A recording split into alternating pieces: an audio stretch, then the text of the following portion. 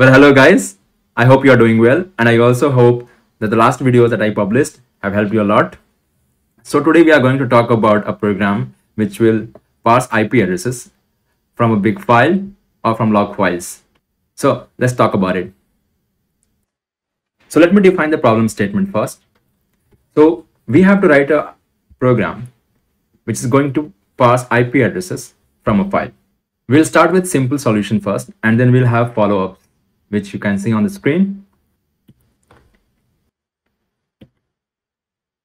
So I already have a file here, which is kind of a log for a web service where we can see a lot of IPs in here, right? In the start of the log files, log lines.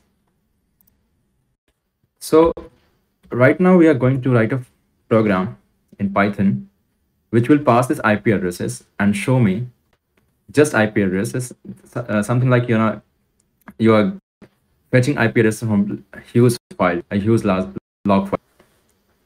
So let's start writing the code. So here I'm going to use a popular concept in concept called regular expression, which will help us to fetch IP addresses from these log lines. And we do have a library in Python as well called RE for that. And I'm going to open the file. It was called iplog.txt. I'm opening the file, and then I'm going to read all the lines. File.read lines. Now, how does the IP addresses look like? Like it's something like 3 digits, or maybe 1 digit or 2 digits. But I'm taking one example, like 168.1.1, something like this, right? So like there are four numbers of 3 digits, or maybe 1 digit or 2 digits, separated by dots. So we have to define a pattern for this. So let's define a pattern for this. In regular expression, we'll say compile, and then we'll define the rule for that. So there will be like 3 digits number first. So we can define something like this, and then followed by dot, and then followed by another 3 digits number, dot, digit again, 3 dot, and then digit of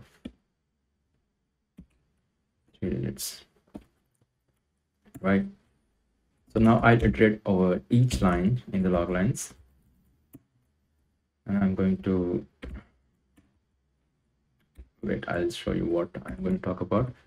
So if you look at the logs, you can see that these are like each log line, right? And first the IP address comes, and then followed by logs, right?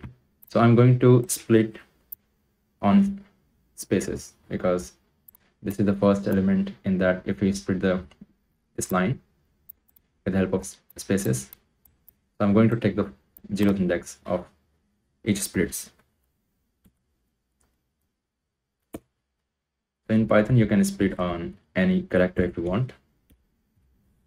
So I'm going to split it on spaces,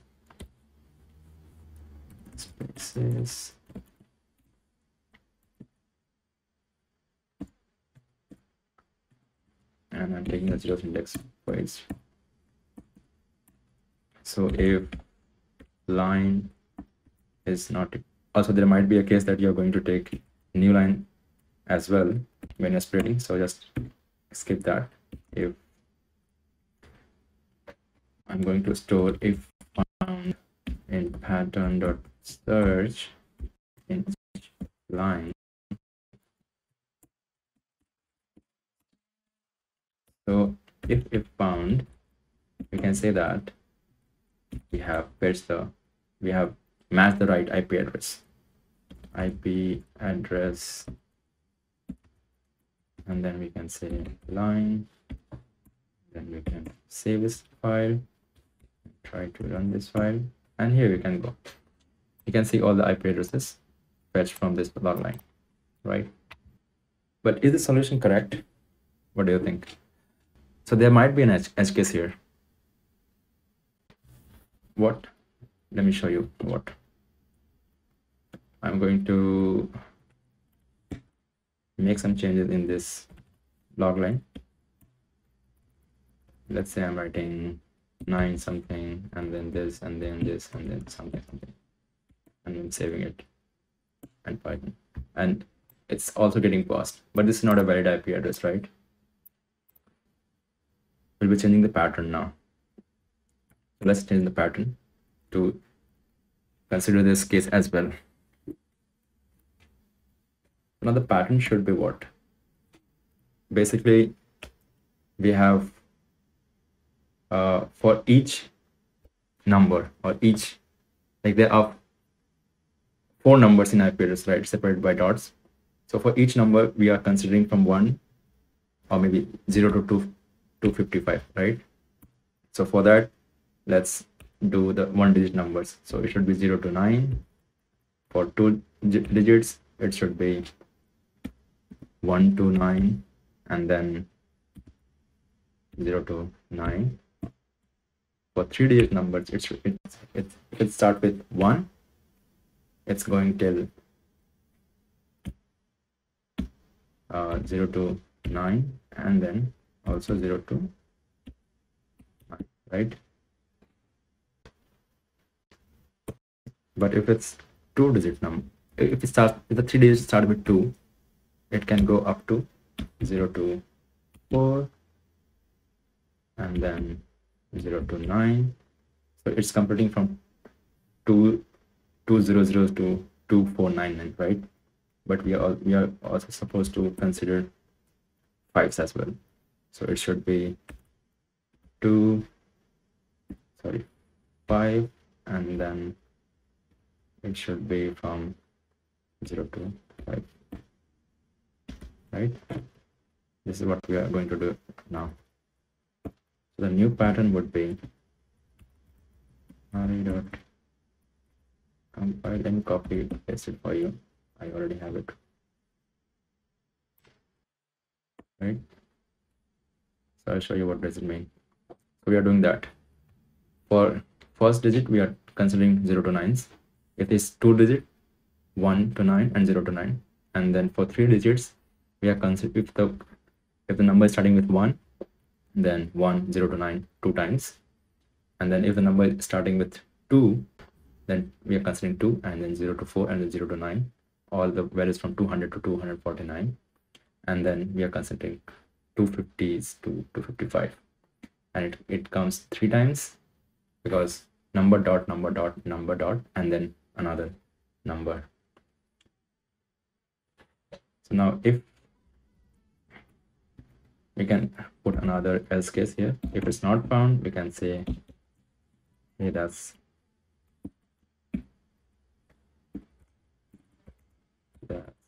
wrong IP address. Then print the address as well. So here we can see that there are 2 wrong IP addresses. Here's 446 and here's 983, so it's a wrong one. So we have completed a simpler solution where we are finding IP address from log lines, and we have considered an edge case as well.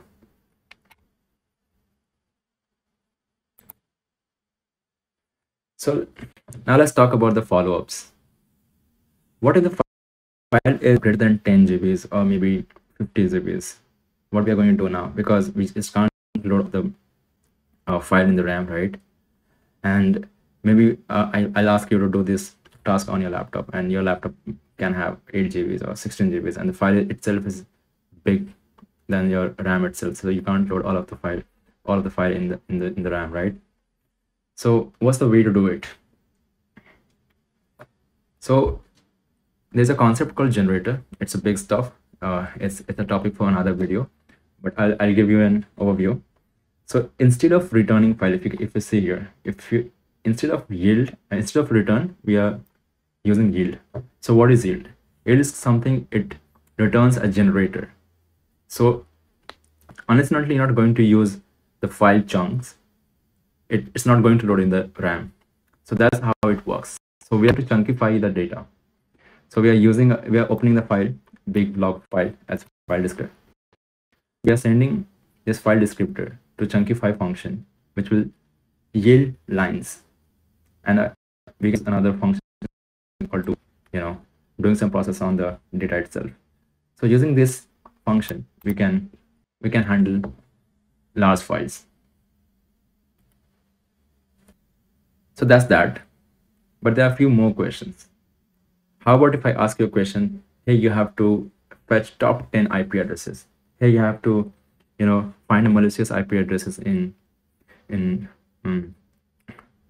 you have to find malicious IP address in big file or stream of logs. So it's a security concern, right? Company needs to understand like who is coming, who is talking to their system, right? Who's talking to their services. So they log all this network activities. So let's say I'm asking you to find malicious IP address. So how will you find malicious IP address? Let's say it's very simple. I'm asking you to, hey, you have this number of IP addresses which should be whitelisted, so they are allowed, and rest of them are not allowed. So you have to find those malicious IP addresses from a big file or a stream of logs. So how you're going to do it? So let's say if I'm asking you to find the top 10 IP addresses, how will you do it? The file is like, let's say 1 TB or maybe 100 GB, 200 GB, and you cannot just load all of the file in at once. So the best way to do it, I guess, is to chunkify the data. So you take few chunks, find the frequency of each IP addresses. So you can create a map, because the number of IP address, possible IP version 4 address is finite, right? So the number of possible IP version 4 IP addresses is 4.3 billion, and we can create a map in another system. Like let's say it could be in a key value pair of database like HBase, and then you have a bunch of nodes, and you chunkify the data and ask each node to count the number or maybe count the frequency of each IP address. And once you find particular IP address, you update the key value pair database, and then you can find the top 10 IP address from there. And what about the malicious IP addresses? So it's the same thing. Like for the top 10 IP addresses, you would have to go through all of the data. But for malicious IP addresses, you can have an idea, right? Let's say at this timestamp, we had this outage happen, or maybe some attack happened, and we can quickly go to that timestamp and filter this out and just see that chunk of file and fetch the blacklisted IP address from there. So should we consider distributed systems? I think yes, because like we have huge file and we chunkify it into 100 blocks and ask each node to do the job, give me a resultant value at the end. So that's what we did if we are going to fetch top 10 IP addresses from a huge file, like of GBs or TBs of file. So thank you guys for watching this video. Like this video and subscribe the channel. All the relevant links you can find in the link tree. Bye. See you in the next video.